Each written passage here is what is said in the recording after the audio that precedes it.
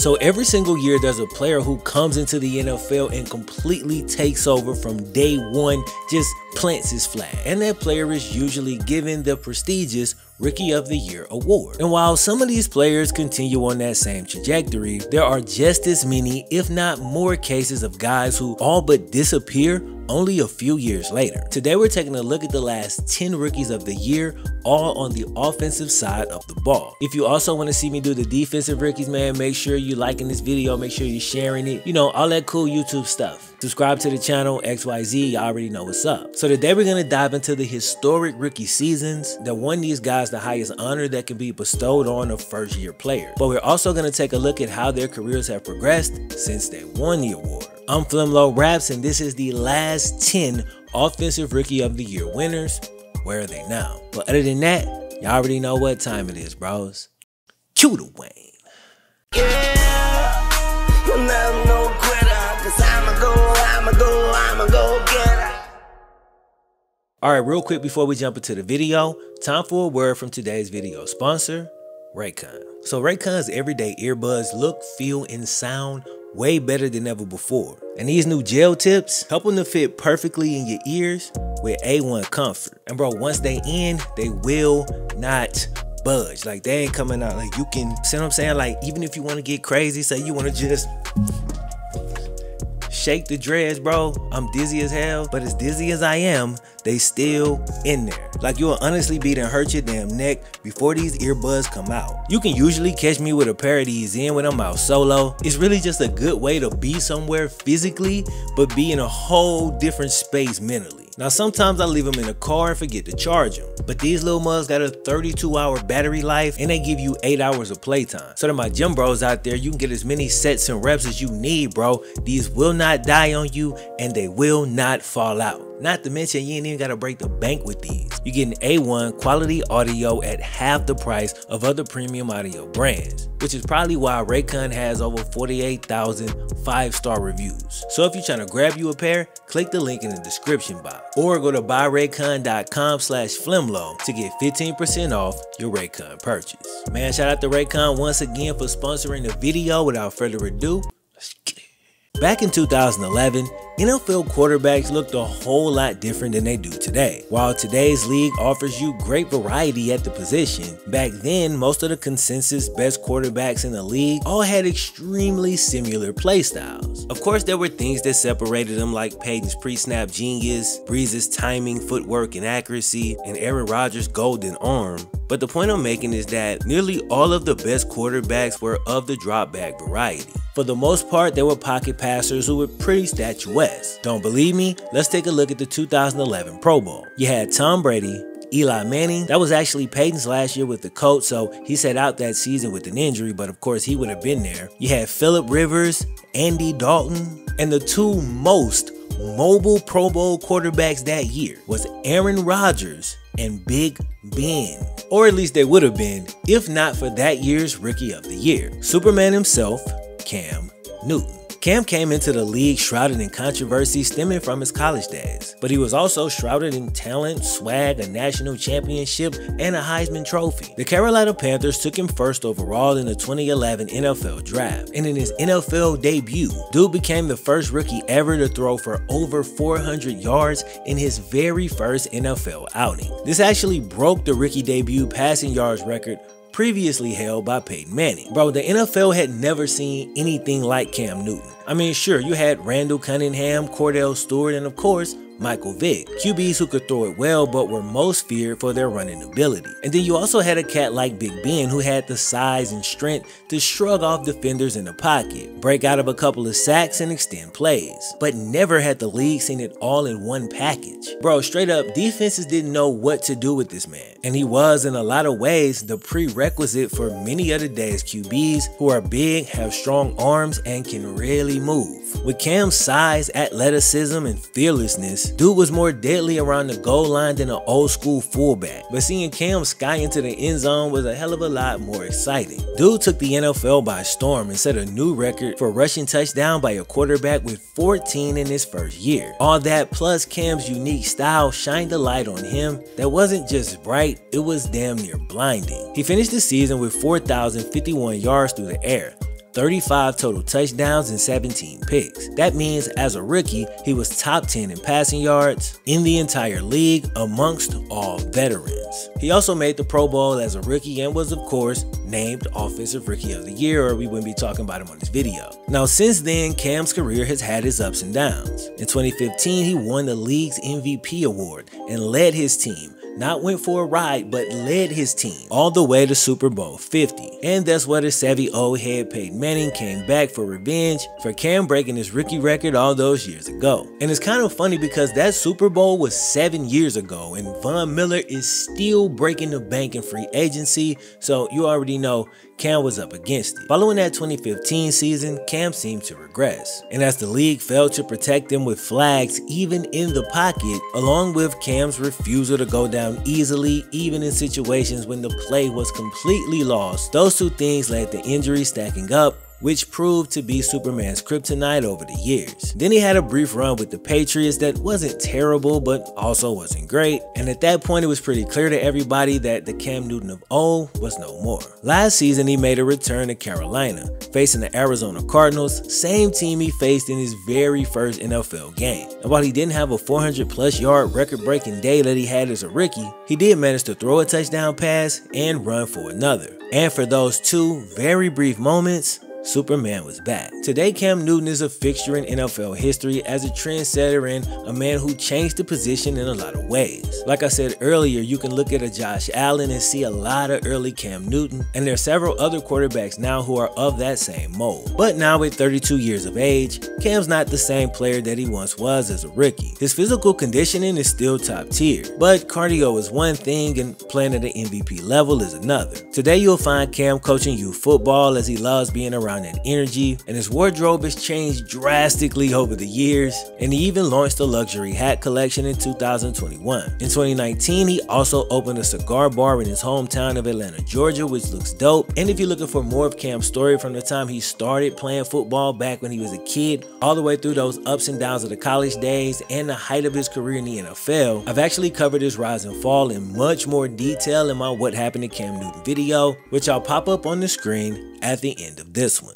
Now 2012 was the year of Robert Griffin III. Like Cam, he was riding high coming into the league after winning a Heisman Trophy. The league even changed its rules to allow for his signature, the third Roman numeral, to go on the back of his jersey. He was actually the first player in history to do that. Still, the second overall pick had some serious competition for the Rookie of the Year award in the form of the first overall pick, Andrew Luck. And while Luck threw for more yards, RG3 was far more efficient that year. He finished with a completion percentage of 65.6. That was 11% higher than Luck's 54.1. Luck also threw for a few more touchdowns than RG3. But I want you to check out these interception totals.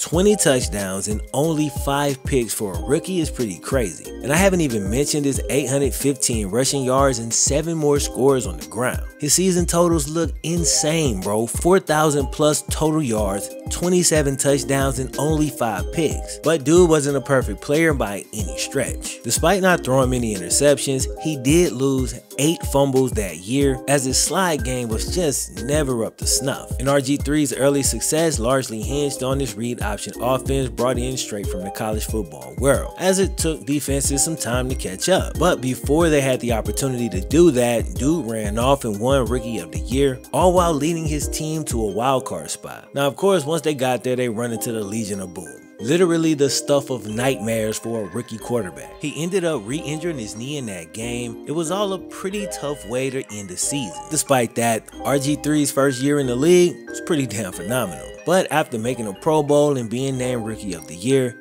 RG3's career quickly went downhill. And unlike Cam, who had more highs and then lows, RG3's was a pretty smooth ride downward. His high running posture had a lot to do with it, as it greatly affected his short area quickness and ability to avoid hits. Couple that with the fact that he just couldn't slide for some reason, and you can easily see why the injuries piled up. And after that first year or two, you can see that he would even run with a noticeable limp. So check this out. For the first 5 years of his career where he actually took the field at all, with each coming season, he actually played in less games than he played in the year before. So in 2012, he played in 15 games.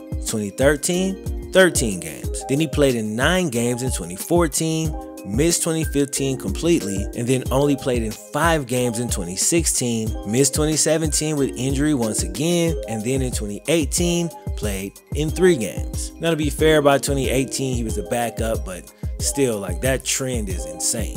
He ended his career with dignity though and became a great mentor for Lamar Jackson in his final 3 years. He then transitioned into broadcasting, signing a lucrative multi-year deal with ESPN, and he's become mostly known for kind of smugly delivering takes that are sometimes spot on but sometimes leave you going, bro, what the hell RG3 talking about? Nonetheless, he had an amazing rookie year and he looks to have a nice second career going as well, so that's what's up. So in 2013, we get a change of pace, as Eddie Lacy is the first non-quarterback on this list. The Alabama running back won 3 BCS national titles in college, but wasn't selected until the 2nd round of the draft, in part because his love of the game was questioned. He even admitted that he didn't watch football on TV at all, which still kind of blows my mind till this day. You know, seeing as how he was an NFL running back. And some people may feel that it's not really a big deal, but when you really think about it, bro, without that true passion for the game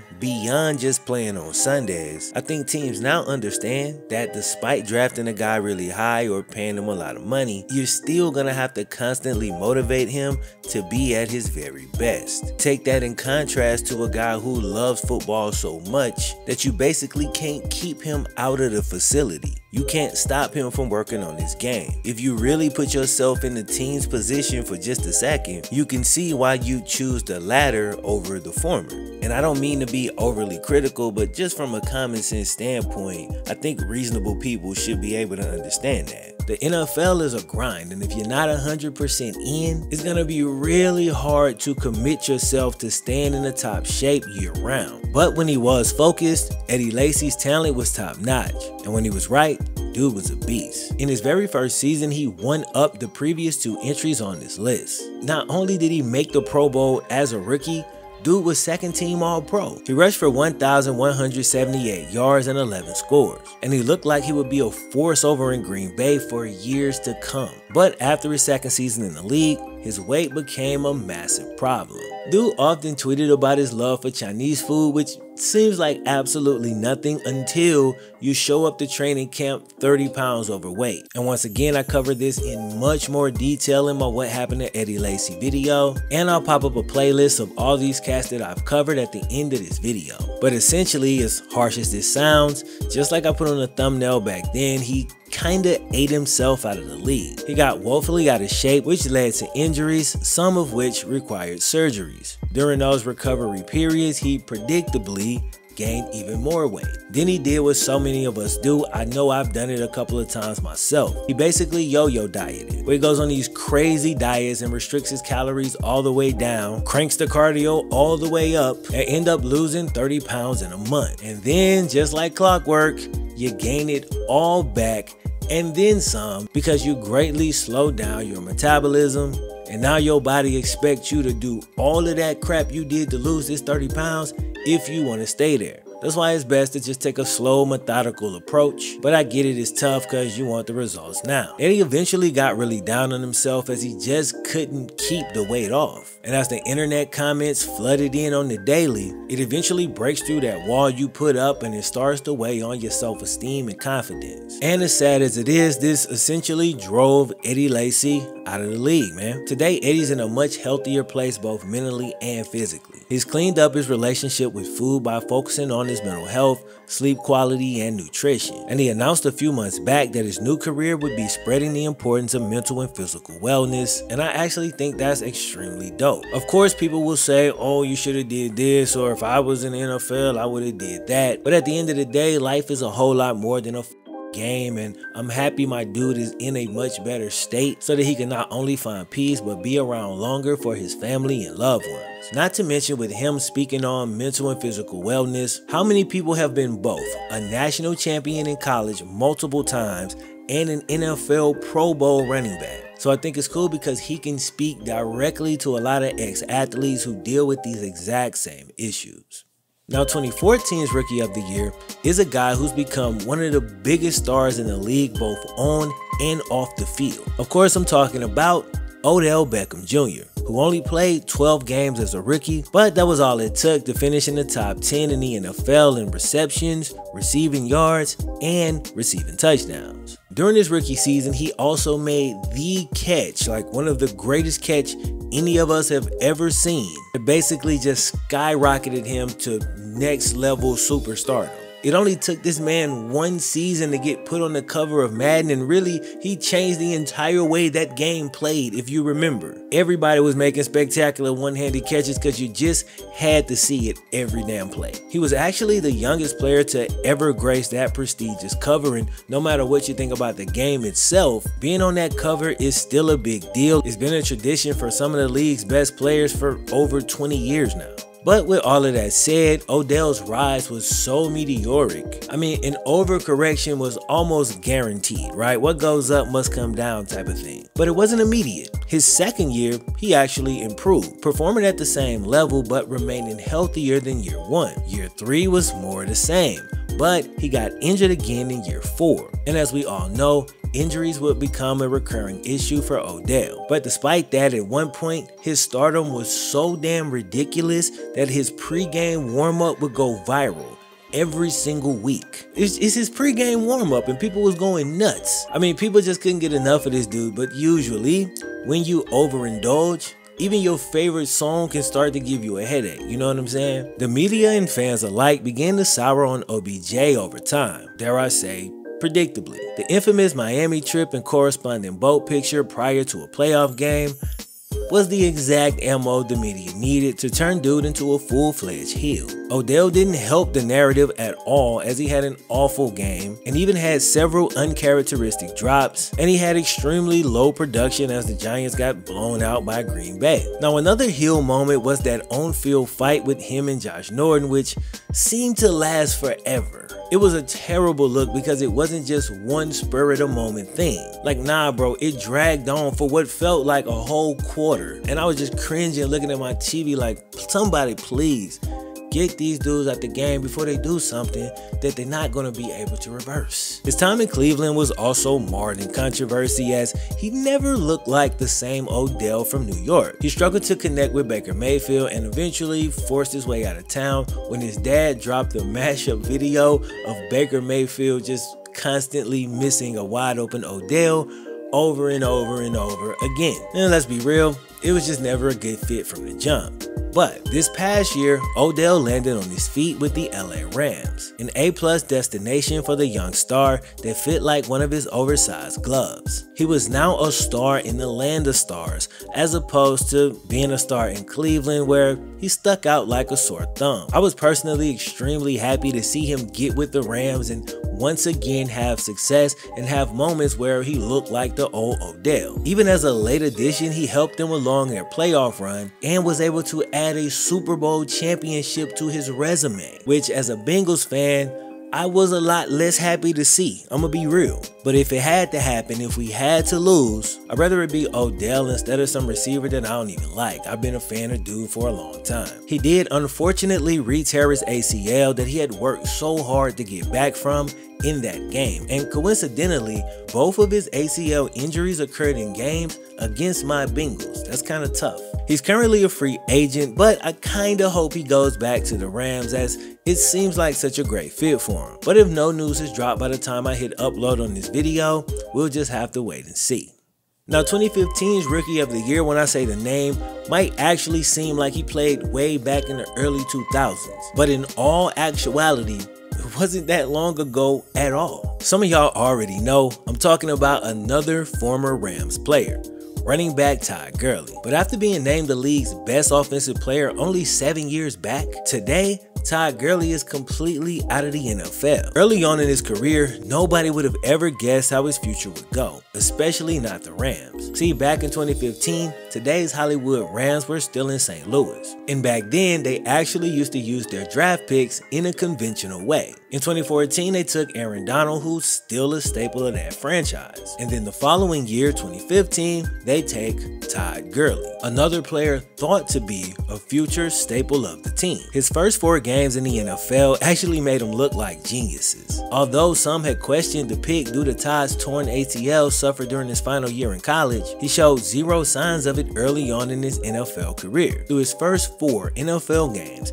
this man rushed for 566 yards, the most by any player ever in their first 4 NFL contests. He finished the season with 1,106 yards and 10 touchdowns and was named a Pro Bowler in his very first season. Then after a sophomore slump in 2016, the Rams hired Sean McVay, and then once again, the Todd Gurley stock was on a rocket. So after winning Offensive Rookie of the Year in 2015, he won Offensive Player of the Year in 2017, and in both 2017 and 2018, he was named First Team All-Pro, made the Pro Bowl, and led the league in rushing touchdowns. He was considered by most to be the very best the league has to offer at the running back position, but unfortunately, life sometimes comes at you with 4.3 speed. Considering what would happen next, Todd was really fortunate to sign the contract that he did. Until this day, it's still pretty unusual for a running back, which honestly is probably because of the Todd Gurley situation. Had it worked out better, you'd probably see running backs get a little bit more guaranteed money, but it just didn't work out. So basically, he got a $60 million extension with $45 million guaranteed, making him the highest paid player in the league at that position. But by the end of that very same season, Gurley's attempts had gotten so low that it sparked tons of questions from fans and media alike. So it was rumored that he had some mysterious injury, and in 2019, it was finally reported that he developed arthritis in that left knee, the same one that he'd previously injured. Once again, if you want more on this one, I do have a What Happened To video. He still actually managed to rush for 857 yards, but it was clear that the $60 million man was no longer the player that he once was. So he played 15 games with the Falcons in 2020, but he wasn't signed by anybody last year. And with the rate that teams like the Baltimore Ravens, for instance, was losing running backs last year, for them to not even bring Todd in, I felt that was pretty telling. Not to mention his own former team lost Cam Akers for most of the season.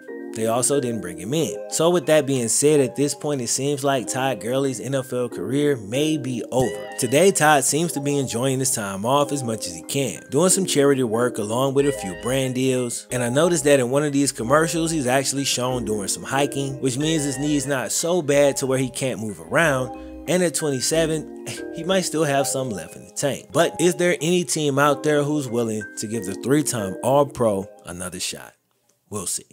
In 2016, Dak Prescott walked into the league as a 4th-round pick who carried himself like a 5-year vet. At first glance, it appears he just inherited this great situation with a phenomenal offensive line and a great running game in Dallas. But the one thing he didn't inherit immediately, at least, was the starting job, unlike many 1st-round picks. Dak Prescott was the 8th quarterback taken that year, so nobody was expecting him to come in and get the starting job right off the bat. He actually began camp as the 4th-string QB, behind longtime Cowboys starter Tony Romo and current Cowboys coach Kellen Moore, who was still playing at the time. He was also behind 2nd-year quarterback Jamil Showers, so he had a lot of movement that he needed to do. Then 2 of his teammates' misfortune actually led to Dak being in a pretty fortunate situation. Both Tony Romo and Kellen Moore went down with injuries before the season even kicked off. Then the 4th-rounder beat out Jamil Showers and then was instantly thrust into one of the hottest seats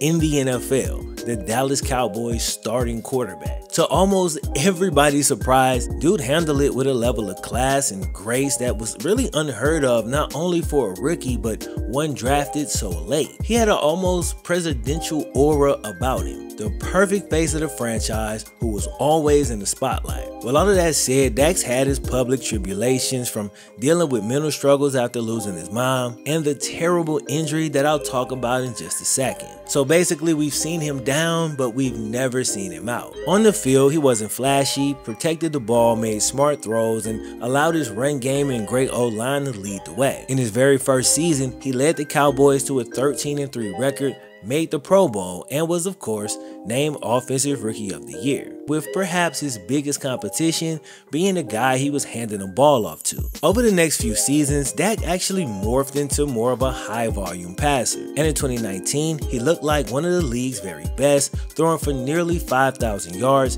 30 touchdowns with only 11 picks. Going into the 2021 season, Dak actually signed a $160 million contract with $126 million guaranteed. A huge payday for a cat who was once an afterthought for the Cowboys. He fought his way up to the top, but staying there, that would be the challenge. In 2020, Dak suffered one of the most gruesome injuries we've seen on a football field. And while he looked pretty good in his return this past season, he actually seemed a lot more hesitant to run the ball than he had in the past, which is understandable. But when you're taking away one of your best assets as a player, it's usually gonna create a problem. In the playoffs, it was even worse, as he just seemed so damn flustered, really for the first time in his career. I'd never seen him look like that. Overreacting to perceived pressure and making uncharacteristic mistakes. Then in his post-game presser, he strayed away from his typical presidential delivery and actually praised fans for throwing objects at the refs following the game. This was despite looking woefully underprepared following an ill-advised quarterback draw with only seconds left in the fourth quarter. And it was crazy because the man refused to run the entire game and then finally took off at the worst possible time. It was very un-Dak-like. So in 2022, Dak will be looking to once again reach his top form. And he's generally such a likable and respectable dude. Even with all the hate the Cowboys get, it's kind of hard not to root for him. And at only 28 years old, he's got a whole lot of history left to write. Now, 2017's Rookie of the Year was New Orleans Saints running back Alvin Kamara, cat who's most recently been in the news for an assault case that took place during his most recent Pro Bowl weekend. Up to that point though, dude had been a model citizen in the NFL, despite being, a little eccentric, I guess, for the league. So here's something crazy, and I didn't even realize this until researching this video. Bro, Alvin Kamara has never rushed for 1,000 yards, like ever, in the NFL, which seems insane, but despite that, he's still a 2-time All-Pro running back and a 5-time Pro Bowler. How? Well, the answer is pretty damn simple.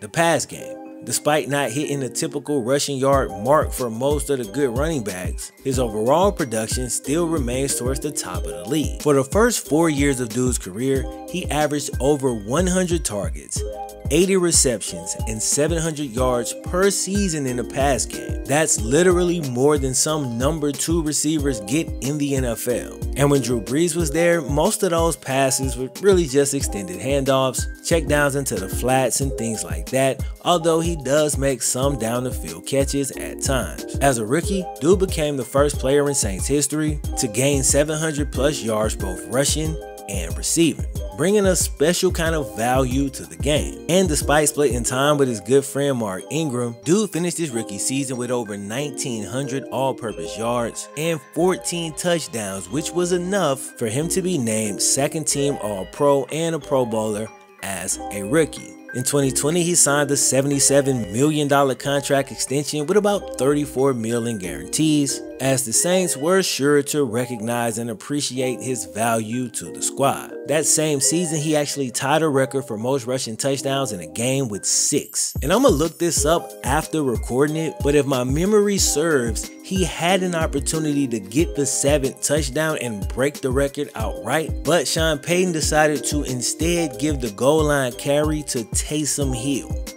And I hope I'm wrong about that. I really hope I'm wrong about that. Alright, future me has looked it up and I wasn't wrong. Regardless, this man is one of the smoothest runners in the league, changing speeds and directions with a fluidity that even amongst the best athletes in the world still stands alone on Sundays. It's actually somewhat reminiscent of another Saints running back from the previous regime. Now, the hearing for the alleged assault incident at the Pro Bowl takes place in April, so following this whole thing, Kamara may actually have to repair his image a little bit. Also, out on the field, he seemed a little less productive last year, playing alongside Jameis Winston, who's more prone to throw the ball down the field as opposed to the Drew Brees checkdowns, but also Kamara wasn't 100%. Dude is still one of the most talented guys in the league, and hopefully he comes back this year fully healthy and refocused once his case is resolved. And after that, he should just continue stacking up records and accolades for years to come. Hopefully. So in 2018, Saquon Barkley destroyed the NFL Combine. Dude was an athletic freak who could squat damn near 600 pounds for reps. And his lower body strength wasn't just for show either. At 233 pounds, this man ran a 4.4 flat in the 40-yard dash. And he was able to couple his crazy burst and agility on field with insane power as well. He also bench pressed 225 for 29 reps. For perspective, Aaron Donald only did it 6 more times than that. This man is a running back, dog. A running back that ran a 4.4 flat, okay? That kind of speed and power and athleticism just not really supposed to exist in one dude, but it does. His name is Saquon. In his very first season, dude looked like one of the best running backs in the league. And it didn't take too long for people to realize it, because in his very first start, dude ended up busting a 68-yard touchdown run that showed every tool in the bag. Vision, ability to run through arm tackles, elusiveness, and speed. And then in his second game, he showed off a different skill.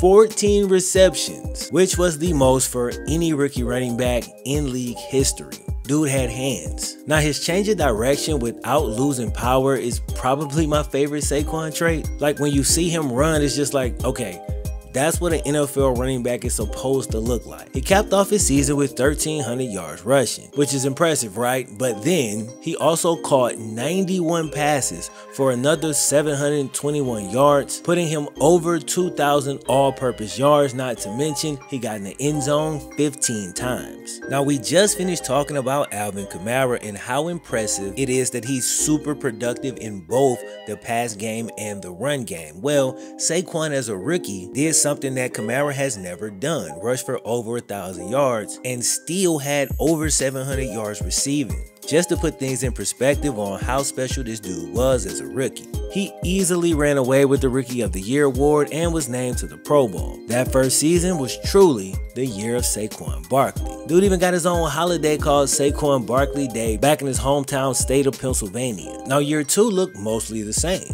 Only now with Odell Beckham getting shipped off to Cleveland, defenses could key on Saquon even more. Not that it mattered initially, as he had a very similar year statistically, still going over 1,000 yards on the ground and 400 yards in the receiving game despite missing 3 contests. But then the following year he tears his ACL, and to be honest, he really hasn't been the same ever since. In 2021 he came back from the ACL injury, but before he could really get his full Saquon burst back, he ended up hurting his ankle and really seemed hampered for the whole season, not even gaining 1,000 yards with both rushing and receiving combined. But he's only 25 years old, and there's a good chance that he gets back to the old Saquon in this upcoming season. But the Giants may actually feel differently, as there have been rumors of dude getting traded. But no matter where Saquon lands, if healthy, dude is a problem.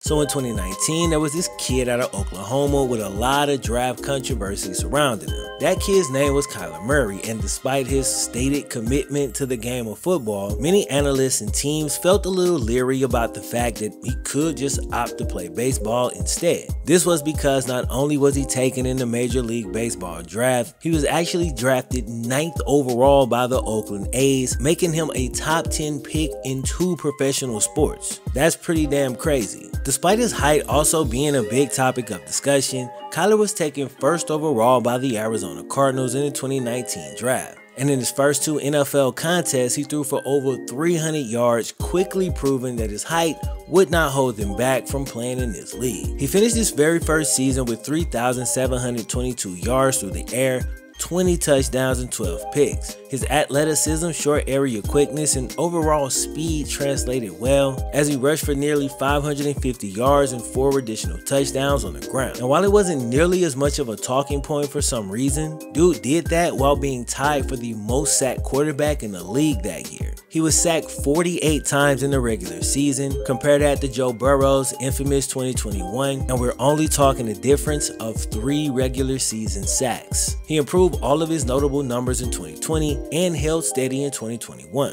He was showing a level of consistency that most quarterbacks never do. But while statistically he was proven to be overall consistent, there was another consistent trend developing as well. So in 2019, when Kyler was drafted, the Cardinals were bad. But in 2020, they were at worst a mid-level team, and many people thought they could make the playoffs. But after a 6-3 start, they went 2-5 over their last 7 games. Following year rolls around, and the Cardinals were once again expected to make the playoffs, and this time actually make some noise. And they did end up making it, but bro, it was not pretty. They actually started the season off 7-0, but then the next 7 games where Kyler started, they went 2-5. Once again, melting down in the latter parts of the season. Still, they snuck into the playoffs, and Kyler had what I believe is his worst NFL performance. I know I said the same thing about Dak, but I was really disturbed by both of their playoff appearances this year. They looked real bad in those. Kyler looked frantic, had happy feet, and pretty much abandoned all of his fundamentals. The Cardinals ended up getting crushed, and their ascending #1 overall quarterback looked like a rookie. But while he looked like a rookie in that game, he no longer wanted to get paid like one. Turns out he wanted a new contract 1 year early, and following his worst performance ever, he immediately started pulling stunts like unfollowing the Cardinals on Instagram. He later posted a long, confusing post where he kind of apologized, but the whole thing honestly made him look pretty bad, and none of his teammates were coming to his aid publicly, which made him look even worse. Next thing you know, reports of him being selfish in the locker room began to surface, and people's view of Kyler quickly took a big dip, with some going as far as to say that his day-to-day interactions were more that of a baseball player, just focused on me, as opposed to an NFL quarterback who has to focus on the entire team. Still, he's crazy talented, and his faults aren't big enough for the Cardinals to bail on him. They're gonna look to work through these issues, and with Deshaun Watson coming off of his legal situation and getting $230 million guaranteed, it's gonna be hard to convince Kyler and his agent that he too doesn't deserve a huge sum of money. So 2020 was supposed to be the year of Tua.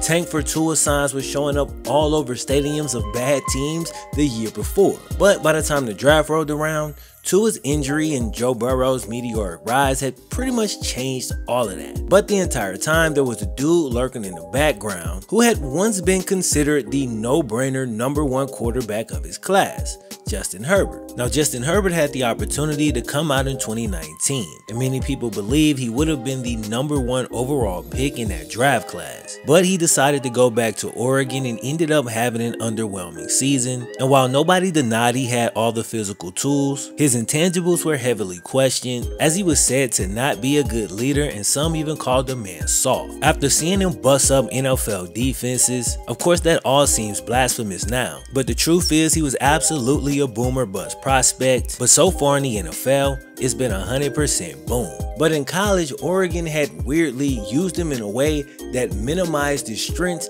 and maximized his weaknesses, the opposite of how you should use a player. So when the draft rolled around, Herbert was the 3rd quarterback taken, 6th overall by the Chargers. Now, one of the things you've commonly heard me repeat is that there's little to no upside in returning to college for that dreaded senior season if you're already considered a 1st-round pick as a junior. The chances of you moving up even more are slim, and you've got injury risk or the risk of having a down year. Well, Herbert may be the exception to the rule, even though had he come out in 2020, he would have likely gone 1st overall to the Cardinals, which would have actually been an extremely solid destination. And even considering how good Keenan Allen and Mike Williams are, can you imagine this man playing with D-Hop? With all of that said, Kyler didn't get Arizona to the playoffs until year 3, and with Justin Herbert getting so close last year, he seems to be on pretty much the same pace. Not to mention with what the Chargers just did in free agency, if I'm judging it today, it looks like staying another year may have worked out in his favor. But of course, we'll have to see. His NFL debut was actually pretty crazy, seemed like something out of a movie. And honestly, most of y'all probably already know the story. But in case you don't, a terrible Chargers team doctor actually punctured Tyrod Taylor's lung while giving him a shot right before the game. And just like that, Tyrod was rushed to the damn hospital, and Justin Herbert was thrown into the starting lineup. By all accounts, this should have gone horribly, but Herbert actually ended up looking pretty good, throwing for over 300 yards in his first game with 1 touchdown and 1 interception. He wasn't perfect, but his talent popped off the screen. He was big, strong, athletic, and his arm was insane. Of course, after that first start, dude never relinquished the position, as the NFL seemed to suit a lot of his strengths a whole lot better than the college offense that he was running. In most years, he would have been a runaway rookie of the year, but he was actually in a dogfight for quite a while. He had to not only battle another quarterback in Joe Burrow, but wide receiver Justin Jefferson also had a historic rookie season. On the QB side, both Herbert and Burrow were playing great through October, and at one point it looked as if Joey had the edge. But Herbert began to really take the lead in November, and we're talking even before Burrow ended up getting hurt. And even though I'm a diehard Bengals fan whose favorite player just happens to be my own quarterback, in order to be fair and objective, I did feel like I had to point that out. Because even though Joey is still the GOAT, at the time my boy Joe Shiesty went down, he and Herbert had damn near the exact same amount of passing yards. Herbert had 2699, Joey had 2688. They also had virtually the same number of interceptions, but the difference came on the touchdown side of things, where Herbert had about 9 more scores than Burrow had at the time. Now, if Joe doesn't get hurt, who knows how things turn out. But since Joe's season stopped right there, if we judged him just up to that point, Herbert would have the edge because of the touchdowns. Kind of pains me to say, but you know, it is what it is. But then of course, after Burrow's injury, Herbert showed no signs of slowing down,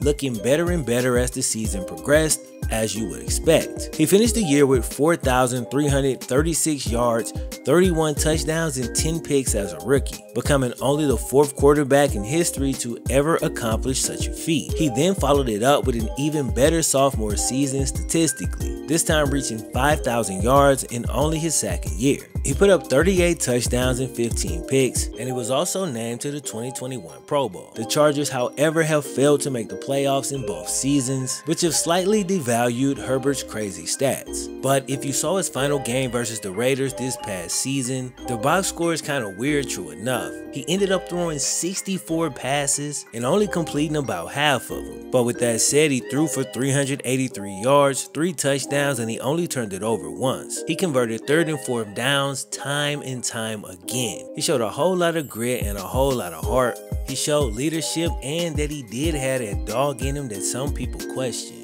in a game that could have sent the Chargers to the playoffs. And even though he's yet to get into the postseason, I think that game may have actually silenced some of his critics, even though the team ultimately came up short. Not to mention Brandon Staley could have gone for the tie, which would have also placed the Chargers in the playoffs, but he oddly and maybe stupidly decided to go for the win and ended up coming up empty. So the 2022 season is going to be huge for Justin Herbert, because after a series of splash moves in free agency, the LA Chargers have now given him everything he needs to make a deep playoff run. But regardless to what happens this year, Herbert's looking to erase any remaining doubt that he does deserve to be mentioned amongst the very best quarterbacks in the league. Now, I mentioned how Justin Jefferson had a historic season in 2020, but ended up losing out on the award as Justin Herbert took it home. But little did anybody know that Justin Jefferson's college teammate would show up the very next year and break all of his records like it was absolutely nothing. Jamar Chase opted out of his final college season, and that whole time Jefferson was tearing up the league, Chase was just training and waiting his turn. When the draft finally rolled around, the so-called experts in the mainstream media and on Twitter insisted that the Bengals should take Penei Sewell, basically just because Joe Burrow got injured the year before. There was even one guy who went as far as to say that the Bengals organization should be disbanded as a team if they selected the quote-unquote flashy wide receiver instead of an offensive tackle. But the thing that people greatly slept on was the fact that Chase wasn't your average first-round receiver. This man is generational. The opportunity to pair that guy with his college quarterback that he broke records with and won a national championship, in hindsight, really just seems like a no-brainer. But at the time, this was one of the most scrutinized moves in recent draft history. Chase gritted to the podium on draft night, magically already decked out in orange and black shoes. A touchdown dance that people would get to see about 14 more times during that upcoming season. But before he got to that point, he ended up having some struggles in the preseason. While only playing a few snaps, Jamar Chase dropped nearly every one of his targets during the preseason. He was, no joke, called a bust by a lot of quote-unquote credible people. But by the time week 1 rolled around and dude got into some real action, he easily went over 100 yards in his very first NFL game, including a 50-yard touchdown bomb that looked exactly like one that he caught from Burrow while at LSU. Also in that game, he outperformed his college teammate and record-breaking wide receiver Justin Jefferson, who was on the opposing team. And after that day, dude never looked back. On draft day, he made a bold proclamation that he would break every record the Bengals had. And in just year 1, he broke the franchise record for receiving yards in a game with 266. And he broke the franchise record for receiving yards in a season with 1,455. And I want to put this in perspective because you can talk a lot of trash about the Bengals, but one thing we've always had, really good damn receivers. So for him to just come in and break those records right out the gate, dude is special. He became the youngest NFL player with multiple 100-yard receiving games in a single postseason, broke the NFL record for receiving yards in a game by a rookie, and also broke the record for receiving yards in a postseason by a rookie. The Burrow to Chase connection helped the Bengals go from worst to first and make it all the way to the Super Bowl, proving that he wasn't just a stat sheet stuffer, but he actually made timely impact plays that directly led to winning games. In the Super Bowl, he matched up with Jalen Ramsey. And despite Joe Shiesty having zero time to throw, Chase still managed to catch 5 passes for 89 yards against the league's best. And if not for what's probably the worst offensive line in Super Bowl history, going up against one of the best defensive linemen in NFL history, he would have finished off his first NFL season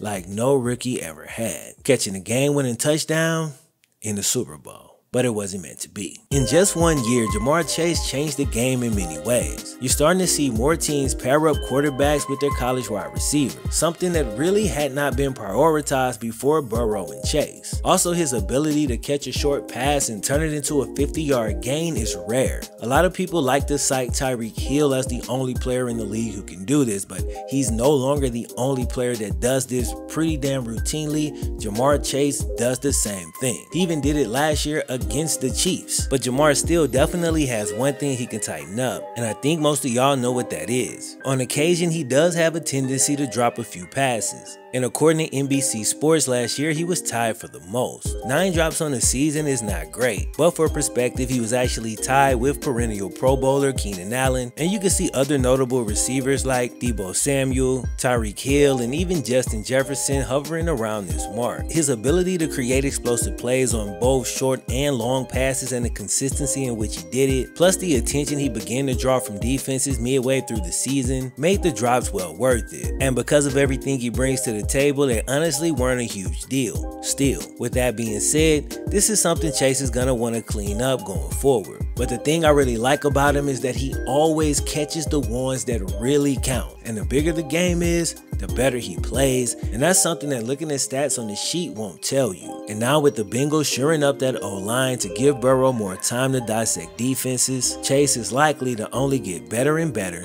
as the years go by. So we covered each and every one of the last 10 offensive rookies of the year. Hope y'all enjoyed the video, man. Hope y'all got something out of it. But my name is FlemLo Raps, and I'll catch y'all boys in the next one, man.